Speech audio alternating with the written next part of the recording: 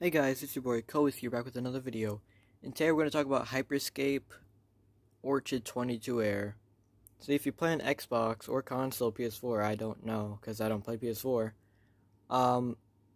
Some people get an error, Orchid 22, and you cannot play the game whatsoever.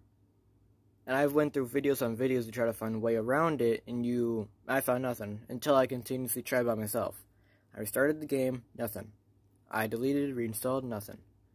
Until I continuously just tried to get into a match, non-stop.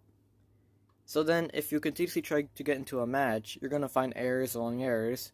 It's just not gonna work a couple times, but you will eventually be able to play the game for a short duration of time, maybe 5 matches, until you have to get into many errors again. In a nutshell, it's kind of like you're breaking a bulletproof window with the hammer. Every error you get, you hit the window one more time. And sooner or later, the window's going to break, and you can play the game. And then it's just going to get rebuilt. Once it gets rebuilt, you got to do it again. Over and over again. So, there it is. There's how to play Hyperscape if you get the error.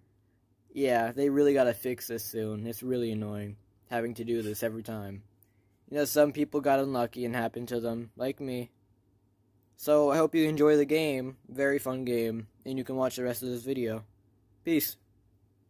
Like and subscribe, nerd.